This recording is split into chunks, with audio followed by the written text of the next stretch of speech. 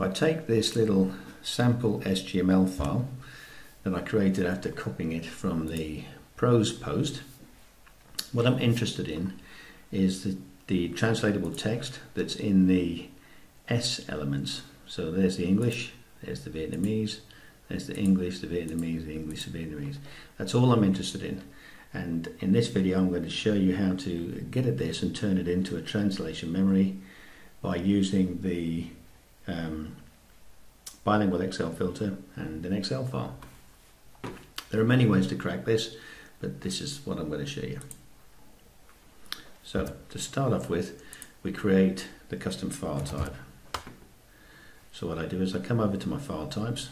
Perhaps I should just do that a little bit slower, excuse me. File, Options, File Types, and I click on New, and then I'm going to create an XML file type. I'll just pick the XML embedded content. I could pick the other one, it doesn't make any difference. It's very simple, this file type. I'm going to call it Stuff, and I'm also going to call the file type identifier the same name. I do this because then that little orange tab, when you open up the file, will display the name, and I can be sure that I've used the right file type. So I changed the wildcard expression because it's not an XML file, it's an SGML file. Well, actually that's also XML, but it's close enough. And I'm going to define my settings based on that very file. So I'll browse to the SGML file, and this allows me to bring in all the rules. So I'll just finish it at this point. So that's my file type created. Now at the moment it's going to be bringing in far more than I want, because I don't want anything else other than what's in this S element at the top. So I'm just going to remove all of these rules down here. Change this one to always translatable. And just to be on the safe side, I probably don't need it, but to be on the safe side, it's a force of habit really. I'll just say that anything else is not translatable. So what we're doing is we're saying don't translate anything, and then only translate what's in that S. So we say OK. If I open the file now, I can use any language for this exercise. It doesn't have to be the correct languages. And what I've got is a file that's containing all as source content just what was in those S elements. So I've got the English, the Vietnamese, the English, the Vietnamese, the English, the Vietnamese. So at this point I press Ctrl S just to save the file, and that saved it. And now I'm going to close it because I don't need that now for this next part of the exercise. What I'm going to do is come back to here, and now you'll see in this folder I have, in addition to the SGML file, I've got an SGLXLIF file and the SGLProj file. What I'm interested in is the SGLXLIF file. So I'll come down here and I'm going to start up in the Trados Studio 2015 apps the SGLXLIF converter for Microsoft Office. It looks like this. Now the default setting is to convert to Microsoft Word, but this little tool allows you to convert to Excel as well. I can set the width of the source target column, so I'm going to make that something smaller, just so that it doesn't fill up the whole page. Go back to here again, you can see this changes now to convert to Microsoft Excel. And then I just take that SGLXLIF file, drop it into there like that, and convert. And then close it. And you'll see now I have a little Excel file. So now I come back to Excel, and that's what it looks like. So I have the segment IDs, the source text, the target text, and the comment text. And what I'm actually going to do for the purpose of this exercise is I'm going to use the segment ID number to move the target in line with the source by determining whether or not it's an even number or an odd number. And that's what that little formula, which I'm just going to copy, does. So if I put this into here like that and press the return key, you can see what's happened. It's looked down here and it said, okay, that's an even number, so I'm going to put that in there. You can see if I copy that down to the next cell, this time it doesn't put anything in there because number 3 is not an even number, it's an odd number. So I can do them all and that's what happens. So I now have the target next to the source, which is really cool. So what I do next is I just copy all of that text to the clipboard, or copy, and then I'm going to paste it as values, because now I want to get rid of the formulae. There's a thing, just let me come back to that. One of the things to note is that this is actually a protected protected sheet. So to unprotect it, I just right click, unprotect sheet, and now I should be able to, if I copy it again, paste the values. Okay, so now I don't have formulae, now I just have the text, which is perfect.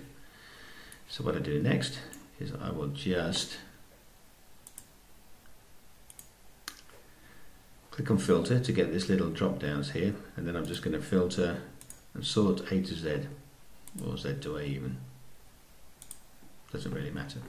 And then I'm just going to delete the rows which don't have any target text in them, and that leaves me now with source, target, source, target, source, target. If I want them to be in order, which might be handy, I can just re-sort them, because I can use the segment ID again, so that brings them back into the right order.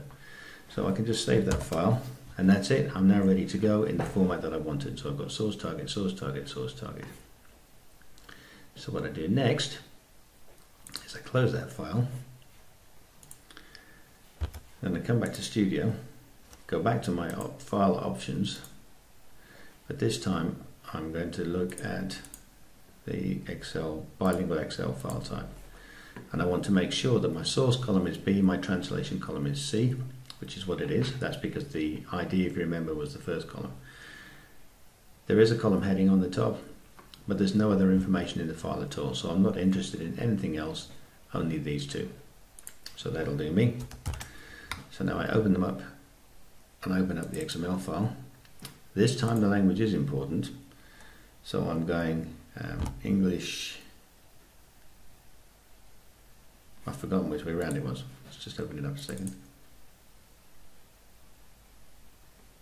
English to Vietnamese. Okay. So I'm going to go English, whichever one I want. I'll say UK to Vietnamese, and say OK. So that opens up my file using the Bilingual Excel file type, which you can see from there. And I've got source, target, source, target. So all I do next is I go to my project settings, I create a new translation memory, and I'll put it in the same folder as my stuff folder there. I'm going to call this English to Vietnamese, and finish there. So I click on OK, and then I just run a batch task to update the main translation memories. So I go next, finish, close, reopen it, and I made a basic mistake, which I'm going to leave in this video because I'm sure many people do this. I click back on the batch task again because it looks like there's nothing there. If you'll notice, none of those segments were confirmed. So when I click on here, segment status, I should make draft and not translated. In fact, it's just not translated really. And finish and close. This time when I open it, I should have some matches in the TM. Yes. So there we go. There's the first one. There's the second one. And there's the third one. So that's it. I now have my translation from that SGML file sorted out using Excel and the Bilingual Excel filter to create my SDL TM, which is perfect.